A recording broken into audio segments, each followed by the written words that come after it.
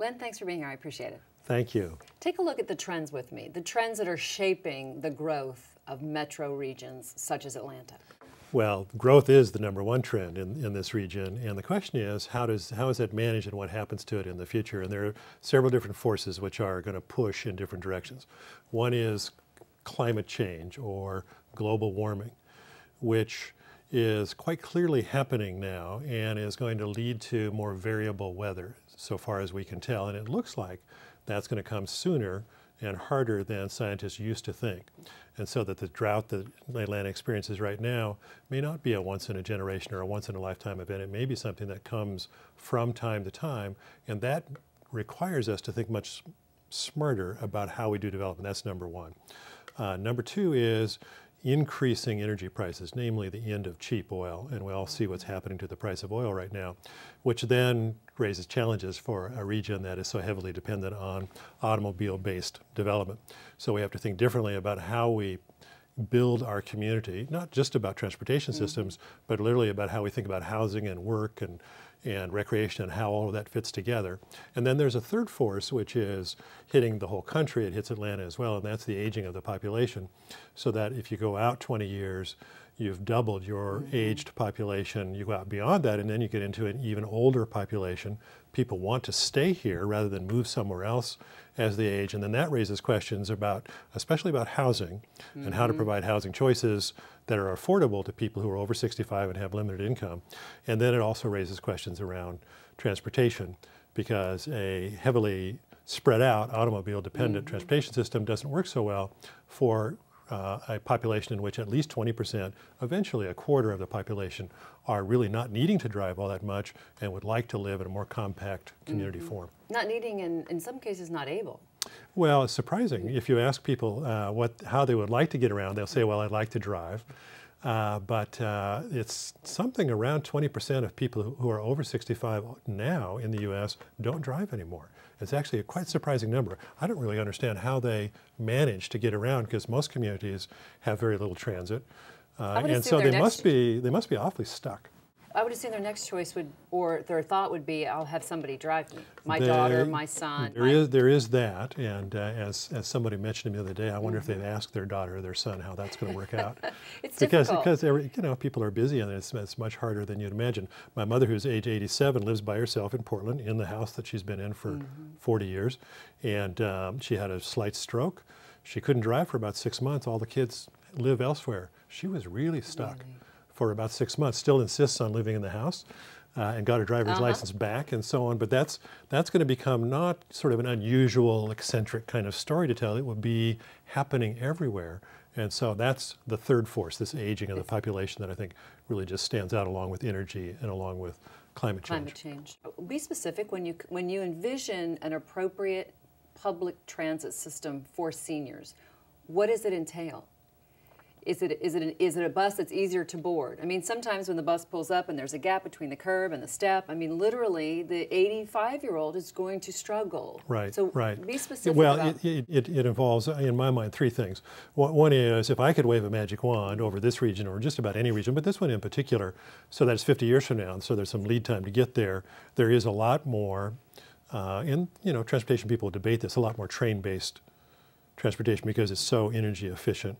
And it also has an aura of kind of safety and modernness about it that people like. So I would extend the web of train-based transportation that you already have here. The second thing is obviously bus transportation, and the kinds of accommodations for people who are less physically able, I think would be important there. And then the third is much more individualized mass transportation. And what I mean by that is it's probably small vehicles, in some cases very small vehicles, that are circulating constantly and providing transportation. Here's a little science fiction type scenario. Sure. It's 2030 in the Atlanta area, and the streets have a fleet of self-driving vehicles.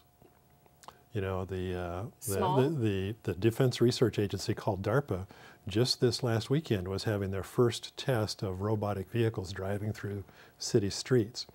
If you go out Are they large, small? No, they're full size. Okay. They're today's vehicles retrofitted with steering systems and computing systems and so on, so that they can navigate on their own. Not by somebody with a joystick, but literally with their own intelligence built in and their own vision systems and so on. Much like the car that's come out that self-parks? Correct. Self-parallel parks? Exactly like that. So if you jump 25 years ahead and you assume the advances in information technology that are quite clearly going to happen, then it's possible to start thinking about a train-based system, a bus-based system which can carry lots of people and are very energy efficient, and then probably electric self-driving vehicles, literally that circulate the streets and provide individualized transportation. That's a little bit science fiction-y, and it's a little bit off the, let's call it outside the box of how we usually think about it. But one of the advantages, by the way, of this 50 Forward program, the reason I love it, is that when you think more than 10 years ahead, you're allowed to think differently. If you have to think differently. Because you have to, because you assume that things are not only going to be different, they can be different, and they can be radically different. If you only think 5 or 10 years ahead, a typical planning horizon, you're so stuck with what you have that you can only make incremental changes in your vision. But if you think 50 years ahead, you can say, you know, we could really do something differently if we had enough lead time. Now you do. Think about the senior population, and I was fortunate enough to hear your speech. What is it, other than living in their home as long as they possibly can, that they want? In other words, if they can't live in their home, or they're deciding for the future, where do they want to be? Do they want to be in town? Do they want to be out of town? Do they want to be near the medical center? Do they want to be near the grandkids, wherever that is? Yeah. The thing that they most want to be near are family and friends. That's most standard. I mean, there are exceptions to that who say, no, we're going to move to sunshine, the kids can come and find us. But the majority of people say, I would like to be near my family and friends, and that's a driver. The challenge that we have is there are not a lot of housing choices that are being built yet. And we make a little mistake in thinking about these future housing choices for elders. That is, we think, well, they're in their home now. At some point, they have to leave their home, and then they move to a retirement home or even a continuing care retirement community. We need a certain number of those, but listen carefully. In 2025, the baby boom generation, which is this big age wave, in 2025, the baby boomers will be aged 61 to 79. So almost none of them, and the average age of somebody going into a retirement home that we would think of as skilled nursing is age 86. And so baby boomers won't be anywhere near that kind of housing in 2025, but they won't want to be in their 5,000 square foot house with 1 or 2 people in it. And a large yard. And a large yard and all that other stuff that goes with it. But we just really don't have very many choices, particularly that are affordable. Here's a challenge that I'm giving to people in the construction and housing industry. I think if you look at 55 million more aged people between now and 2025, which is what the number is, maybe more, that means it's probably a national market, and who knows what it would be here in this area, for 10 million, 15 million homes that are half the size and half the cost of the typical new home that's built today. High-tech, very modern, lots of, let's say, sophisticated facility for somebody who's aged, rocker lights, simple things like rocker light switches and wide hallways and ramps and so on, all the kind of stuff. But we have to figure out how to do lots of them and do them less expensively than the way we build housing today. And that's an opportunity in the greater Atlanta region as well. Atlanta is slightly younger than the rest of the country. There are parts of the country where you'll have a quarter of the population already by 2020 who are in this age bracket. And are you seeing some of these developments that are very successful? Very few. What you do see are some kind of livable communities in older downtowns or in former industrial areas that can be redeveloped into, well, you know, what we typically call mixed use with some housing and some retail and some jobs. By the way, most of those people, a surprising number, will still be working. They won't be working full. We're going to need them to work. We're going to need them to work, but also their income requirements are going to be such that they have to work. They haven't planned well enough? Well, they haven't planned well enough, but in 1980, 79% of the U.S. population had a fixed pension plan. We're down to less than 20% who have a fixed pension plan. And we're depending on people to save for themselves, and not enough people are going to do it. And so there's going to be more people who need to be in the paid labor force than we think of. And it'll be more like it was in 1950, when in 1950, half of men age 70 were still in the paid labor force. In 1950, it'll be more a world like that. Now, they won't want to work full-time, but they might want to work from home. They'll be information technology sophisticated. Sure. They'll have worked with IT all of their lives, so they can do things using very smart communication systems. And they'll like to walk. The other thing that we really have to do is think about walkable communities. Atlanta is fascinating in this sense, particularly suburban developments, which are very typical. And that is, you drive into them and there's no place to walk. There's not a sidewalk to be seen, and we did it to save a few $100s. That's what we did it for. And we're going to spend 50 years going back everywhere and building sidewalks because it's the only way for people to get around. And it's not only healthy, it's more convenient, and that's one of the things that we're going to be doing. Tell me about the trends when it comes to digital technology and how advancements in digital technology are really going to impact the way we govern, how our government functions. Okay. Well, you have to think about digital technology from two angles. Number one, the technology side. And we are going to enable people to have higher bandwidth, faster communications. More and more people have that until everybody has it. And that means we're capable of communicating in real time, in 3 dimensions, as though you and I are in the same room 20 years from now. And that becomes a very common communication tool, and people then will expect it. So on the technology side, we just know that it's coming, and if you are providing any service, including a government service, you have to provide that through a digital means as well as in person. The second side for looking at it is the generational side, because the generation that's coming into the workforce now is the first of the digital natives. Totally savvy. Yeah, totally savvy. Well, they're the kids. You know, it's a self-explanatory term. They're the kids who have grown up since computers. So that generation is considered to have begun about 1982. And so the oldest of them have lived with computers all their lives. The youngest of them have lived with the internet all their lives. Time shift maybe 12 years out or 15 years out, they're dominant players in the workforce, and just as citizens. And if you're not doing something via the net, if you're not doing something through telecommunications, they just don't understand.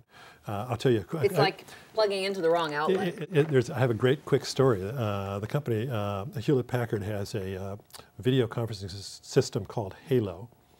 And Halo uses a fiber optic network around the world. And I was in the room, and when you turn it on, there's a glass wall here. That's a screen, but because it's fiber optic, you could be in Boise and I could be here, and it would be as though we're right here. I see you in full high definition, and it would just look like there's kind of this little window in between us, but otherwise we're here and there's no time lag. It's the most amazing thing. It sounds very cool. they created they created some software tools that people can use using a keyboard and mice and so on to control different aspects of this. And in one corner they put the symbol of a telephone, but the telephone is the old kind of, the handle that would have been on an old black tabletop telephone. And when they brought digital natives in the room, they didn't know what it was. They thought it would be so intuitive that if you wanted to telephone the person, you would pick the telephone. They didn't know what that thing was.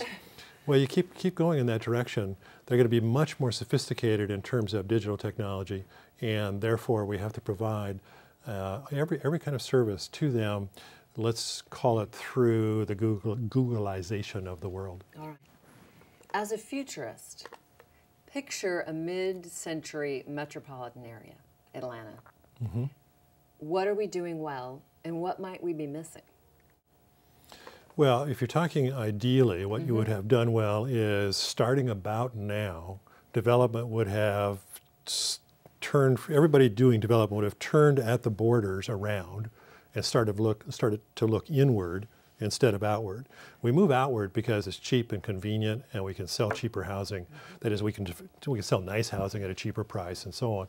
But there's going to be a great need for, because of the energy situation, the climate change situation, the elder population situation, for rethinking design and going from the outside in. It really is what it's all about. And there's tremendous opportunity to think creatively about how you do compact community forms, which are very exciting to live in, very fun to live in, very walkable and so on. Lots of that. A high variety transportation system so that I have lots of choices. it's been a mantra, of course, of transportation planners forever, but we'll have to do better with it because an auto-based, particularly gasoline automobile-based system is going to get more and more expensive. A young person told me the other day that I think I've bought my last gasoline car because by the time I'm ready to buy my next one in 8 or 10 years, I'll be afraid to buy one because I don't think I'll ever be able to resell it. Nobody will want to buy it after that. I thought that's a very interesting point. It's true. Yeah, and it makes a lot of sense. I have an SUV that sits in my driveway, and I thought, how am I going to unload It makes this a lot of albatross? sense. And when that, and I think when that shift comes, it's actually going to come very fast. And we'll look up in 5 or 10 years and we'll say, oh, it's unbelievable. Well, if you look at the number of cars that used to, the hybrid options, Yeah. even 5 or 6 years ago Yeah. were extremely Yeah. limited Yeah. compared to what you have today. Yeah, did you watch the end of the All-Star game? The World Series Yes. baseball game? 2 hybrids given away by Chevy. I thought that was an interesting little turning point. I was going to say, and I recently purchased a hybrid within the last year, and I love Yeah. it. I love Yeah. it, and I feel much better driving it. Yeah. Let's look at what you know about Atlanta, because I know you've studied Yeah. the city. Based on your knowledge, what do you think we should be doing if we want to position ourselves as a leader in the United States? Well, the development pattern that I suggested, I would set out to become a leader in that. I would look at your university system and your higher education system and keep trying to do everything you can to knit them together and to leverage their technology expertise, like the Georgia State, or is it Georgia Tech, Georgia Tech Nanotech Center, because that's going to be excellent. Yeah, it's big, it's growing, it is. I argue probably the most significant of all the technological revolutions because it has the potential to touch so many different things. And one of those that it will touch is solar energy. And there are companies that are working on nanotechnology solar cells, which just means arranging molecules into solar cells by printing them off of printers like inkjet printers. It's an amazing, cheap, easy way to do it. And given the amount of sunshine that you get here 50 years from now, I would set out to be a leader in solar energy technology. It's not on the radar here locally yet, but it ought to be. I would do that. I would keep leveraging the diversity. One of the things that we saw in the breakfast program for the Atlanta Regional Commission that I was at this morning was the degree to which you're a leader basically in attracting Latino immigrants and Asian immigrants and so on. And so you're getting an ever richer ethnic mix in this region, which leads to, if managed well, it leads to lots more creativity, lots more sort of mixing of ideas and perspectives, and so on. Particularly with the recent immigrant population, you get different ways of looking at things. And you're ahead of the curve and should stay ahead of the curve in trying to keep all of that together. So that seems to me to be very important. And then regional governance is an issue here because just like everywhere else, you have this great hodgepodge of communities and agencies and boards and districts and so on, and working hard to keep everybody working towards similar, not necessarily identical, but in a similar kind of direction so that we keep all herding ourselves to try to go somewhere together rather than fighting against each other. What about our ability to be a leader when it comes to going green, if you will? Well, you ought to try to be a leader in that, and there are actually lots of good local examples of companies and of communities that are making efforts to go green. And there's a little misunderstanding about go green that I picked up in some conversations that I had while I was here, and it is this: we think of going green as preserving green space. So doing something which keeps more trees and keeps more grass and so on. And that can be part of it, but it's much more about looking at the old downtown, looking at the abandoned industrial district, and figuring out how to do development there that is green in the sense of being very energy efficient, being very efficient in terms of use of water, being a very attractive place to live and work and have recreation, and so on. That's what going green is all about. And there, I think, if you begin thinking in those terms, it's a great design challenge, it's a great architectural challenge, and given the tendency of this area to look at a problem and to say, okay, we can do that, this is one you ought to do. All right. With that, I'd say thank you very much. Glen You're Hiemstra, welcome. It's a pleasure to have you. Thank you.